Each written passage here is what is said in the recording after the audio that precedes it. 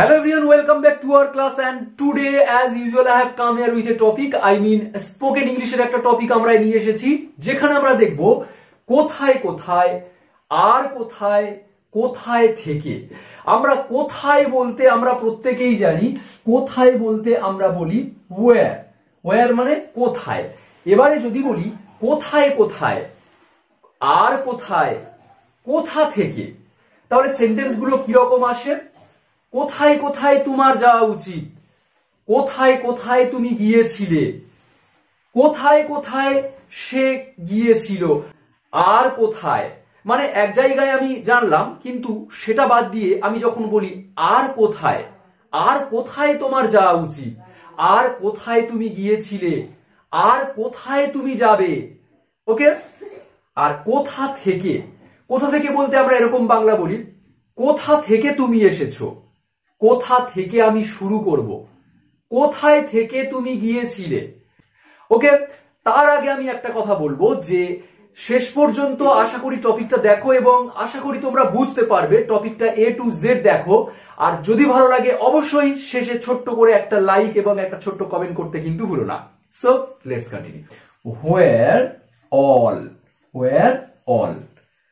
all মানে সমস্ত, তাহলে কোথায় কোথায়, প্রথমে কোথায় কোথায় বলতে আমরা where all ব্যবহার করব। where all, অনেকে এই WHER এটার উচ্চারণ where, আমরা where বলি হ, কিন্তু এর অ্যাকচুয়াল উচ্চারণ হলো where, where নয় where, ওকে।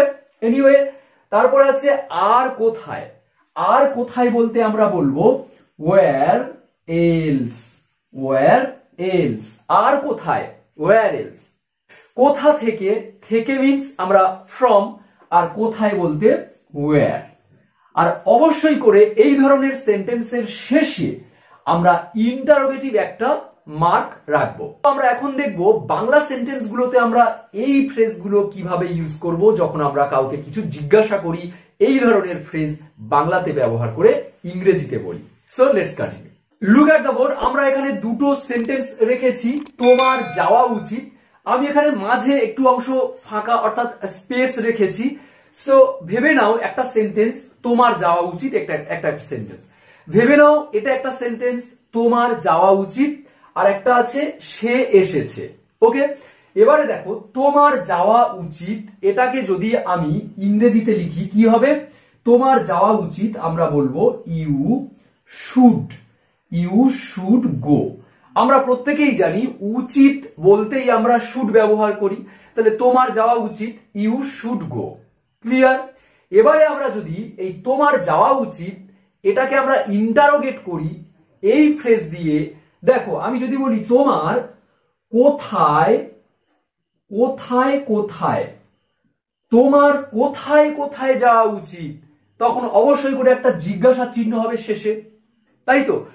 তোমার কোথায় কোথায় যাওয়া উচিত, তাহলে কোথায় কোথায় এটা হলো WH ওয়ার্ড, এটা কোথায়।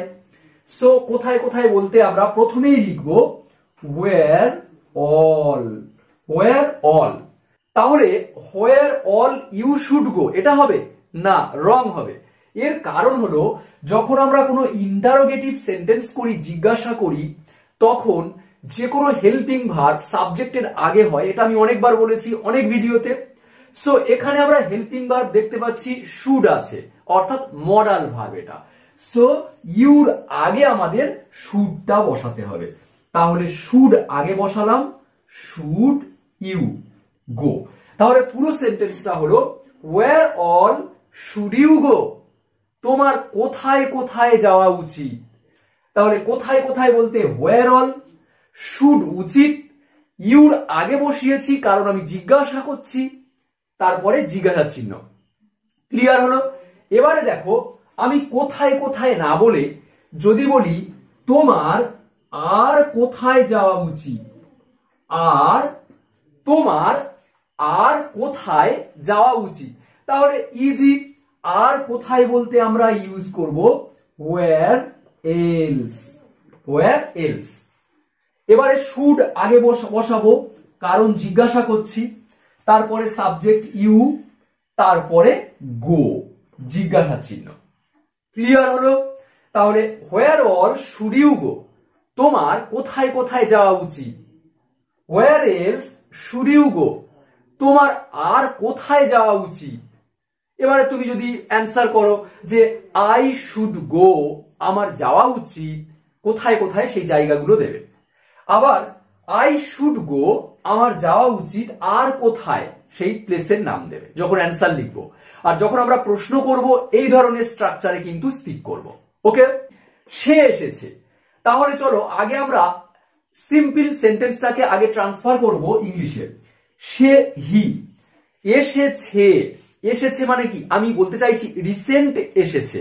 কোন কাজ সবেমাত্র শেষ হয়েছে বলতে আমরা সাবজেক্টের পরে হ্যাভ অথবা হ্যাজ ইউজ করব। ওকে, তাহলে এসেছে, সবেমাত্র এসেছে, তাহলে হির পরে আমরা লিখব হ্যাজ, হি হ্যাজ। আসা ইংরেজি কি, কাম। কামের তিনটে ফর্ম হলো কাম, কেম, কাম। আমরা এখানে থার্ড ফর্মটা ইউজ করব, কারণ হ্যাভ হ্যাজ এর পরে যদি কোনো অ্যাকশন ভার্ব আমরা ইউজ করি সেই ভার্বের থার্ড ফর্ম হয়, তাহলে কাম, কেম, কাম। তাহলে আমরা বলবো হি হ্যাজ কাম। অনেকে ভাবছে কামটা তো ফার্স্ট ফর্ম হতে পারে, না, হ্যাভ হ্যাজ এর পরে ভার্বের সব সময় থার্ড ফর্মটা ধরতে হবে। সো হি হ্যাজ কাম, সে এসেছে। এবারে আমরা এই ফ্রেজটা যদি এই সেন্টেন্সে অ্যাড করে জিজ্ঞাসা করি, সে কোথা থেকে এসেছে, সে কোথা থেকে এসেছে, এটা আমি জিজ্ঞাসা করছি, ইন্টারোগেটিভ একটা সাইন দিয়েছি।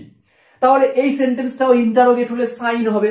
আর একটু আগে বলছিলাম যদি আমরা জিজ্ঞাসা করি তাহলে হেল্পিং ভার্ব হোক, বি ভার্ব হোক, মডেল ভার্ব হোক, সব আগে বসবে সাবজেক্টের আগে। তাহলে এখানে হ্যাজটা এখানে আমরা হেল্পিং ভার্ব হিসেবে ধরছি, তাহলে হ্যাজটা আগে হবে, হ্যাজ হি, হ্যাজ হি কাম, সে কি এসেছে, না, আমরা এখানে অ্যাড করেছি কোথা থেকে।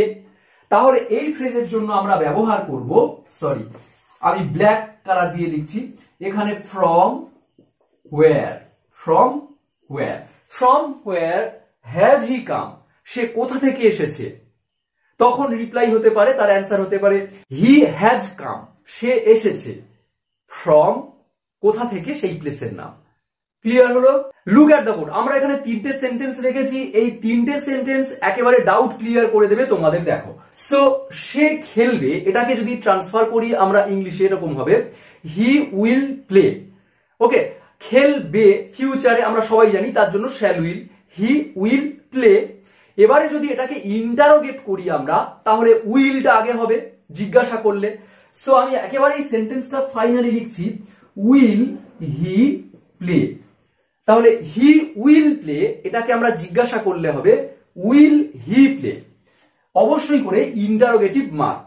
আর কোথায় কোথায়, এবারে কোথায় কোথায় খেলবে এই ফ্রেজটা আমরা ব্যবহার করব ওয়্যার অল, ওয়্যার অল। তাহলে পুরো সেন্টেন্সটা হলো wire all will he play, সে কোথায় কোথায় খেলবে, সে কোথায় কোথায় যাবে, সে কোথায় কোথায় নাচবে। আমরা বিভিন্ন ধরনের ভার্ব দিয়ে কোথায় কোথায় এইভাবে বলতে পারি। যত রকমের ভার্ব দিয়ে তোমরা এইভাবে কোথায় কোথায় বললেই সেন্টেন্সের স্ট্রাকচার এই রকম হবে। নেক্সট, তারা আর কোথায় দৌড়াবে। আমরা এখানে রেখেছি তারা আর কোথায় দৌড়াবে।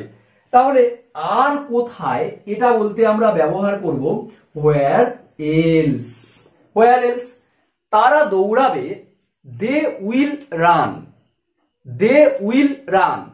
যেহেতু আমি এটা জিজ্ঞাসা করছি তাহলে দের পরে উইল না রেখে আমরা উইলটাকে আগে রাখবো, will they run, will they run, interrogative mark. Where else will they run, তারা আর কোথায় দৌড়াবে। তাহলে আর কোথায় বলতে তোমরা ভালো করে মনে রাখবে হোয়ার এলস, আর কোথায় কোথায় বলতে হোয়ার অল। নেক্সট, রাজা কোথা থেকে গিয়েছিল। রাজা কোথায় থেকে কোন একটা জায়গায় গিয়েছিল, সো কোথায় থেকে গিয়েছিল এটা বলতে আমরা কোথা থেকে বলতে আমরা প্রথমেই লিখবো ফ্রম হোয়ার, ফ্রম হোয়ার। আর একটা জিনিস দেখো, গিয়েছিল পাস্ট টেন্স, তাহলে পাস্ট টেন্স সিম্পল পাস্টে যদি বলি আমরা সাবজেক্টের পরে ভার্বের সেকেন্ড ফর্ম রাখি। যেমন রাজা গিয়েছিল, এটাকে যদি বলি রাজা ওয়েন্ট, গো ওয়েন্ট গান। আমরা গোর তিনটে ফর্ম, গো, ওয়েন্ট, গন। আমরা যদি বলি রাজা গিয়েছিল পাস্ট টেন্সে, তাহলে পাস্টের জন্য আমরা ওয়েন্ট রাখবো। তাহলে এখানে বলবো রাজা ওয়েন্ট। আমি সেন্টেন্সটা ক্লিয়ার বলে দিচ্ছি, দেখো, রাজা ওয়েন্ট। আমরা জানি গোর তিনটে ফর্ম, গো, ওয়েন্ট, গন। তিনটে ফর্ম এখানে, গো, ওয়েন্ট, গন। ওকে, এখানে আমরা ওয়েন্ট কেন রেখেছি? এটা ওয়েন্ট হলো ভার্বের সেকেন্ড ফর্ম, অর্থাৎ পাস্ট টেন্স।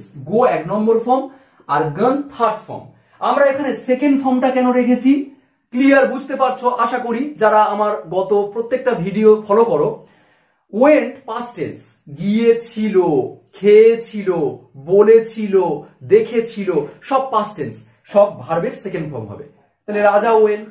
এবারে রাজা ওয়েন্ট এটাকে যদি আমরা জিজ্ঞাসা করি, তখন হেল্পিং ভার্ব আগে বসে, আগেই বলেছি। কিন্তু রাজা ওয়েন্ট এই সেন্টেন্সের মধ্যে কোনো হেল্পিং ভার্ব নেই। তার জন্য আমরা কি করব? দেখো, যখন আমি বলেছিলাম কোন সেন্টেন্সে হেল্পিং ভার্ব থাকবে না, অথচ সেই সেন্টেন্সটাকে জিজ্ঞাসা অর্থাৎ ইন্টারোগেট করতে হবে, তখন আমরা ব্যবহার করব ডু, ডিড বা ডাজ। ডু, ডিড বা ডাজ। তাহলে রাজার আগে আমরা কি ব্যবহার করব? ডু নাকি ডিড নাকি ডাজ? অবভিয়াসলি আমরা ব্যবহার করব এখানে ডিড। ডিড কেন? কারণ এটা পাস্ট টেন্স, ডুর পাস্ট ডিড। আর যেহেতু গিয়েছিল, কোথা থেকে গিয়েছিল, তাহলে গিয়েছিল পাস্ট, ওই জন্য ডিড রাজা। ক্লিয়ার? যখনই আমরা ডিডটা সেকেন্ড ফর্ম বসাবো, তখন কিন্তু ওয়েন্ট এটা কিন্তু সেকেন্ড ফর্ম রাখলে হবে না, তখন এটা হয়ে যাবে গো। কারণ একটা সেন্টেন্সে দুটো পাস্ট ফর্ম হয় না, ডিড আবার ওয়েন্ট না, ডিড রাজা গো। তাহলে ইন্টারোগেট মার্ক দাও একটা, ইন্টারোগেটিভ সেন্টেন্সের যেহেতু ইন্টারোগেটিভ একটা মার্ক হবে। ফ্রম ওয়্যার ডিড রাজা গো, রাজা কোথায় থেকে গিয়েছিল। ক্লিয়ার? যাদের একটু ডাউট রয়েছে তোমরা স্কিপ করে চলে যাও, অ্যাটেন্টিভলি দেখো, আশা করি বুঝতে পারবে। সে কোথায় কোথায় খেলবে, কোথায় কোথায় বলতেই এই ফ্রেজটা মনে রাখবে। আর কোথায় দৌড়াবে, আর কোথায় বলতেই এই ফ্রেজটা ব্যবহার করবে। কোথা থেকে বলতে আমরা ফ্রম ওয়্যার ফ্রেজটা ব্যবহার করব। ক্লিয়ার? আর খুব ইজি, সাবজেক্ট পরে রাখবে এবং তার এর পরেই রাখবে হেল্পিং ভার্ব বা বি ভার্ব বা মডাল ভার্ব, তারপরেই রাখবে সাবজেক্ট, আর তারপরে থাকবে মূল অর্থাৎ main verb. Okay, look at the board. এখানে তিনটে সেন্টেন্স রয়েছে, তোমরা ট্রাই করতে পারো। তারা কোথা থেকে বলবে, তুমি কোথায় কোথায় ঘুরবে, সে কোথা থেকে শুরু করবে। সো কমেন্ট করে আমাকে জানাও তিনটে সেন্টেন্স কিভাবে। আর যদি নিজেরাই কোনো সেন্টেন্স মেক করো এই ফ্রেজগুলো দিয়ে, তাহলে সেটাও কমেন্ট করে আমাকে জানাতে পারো। সো আজ এই পর্যন্ত, নেক্সট ক্লাসে আবারও দেখা হবে নতুন একটা টপিক নিয়ে। টিল দেন, ওকে, টাটা।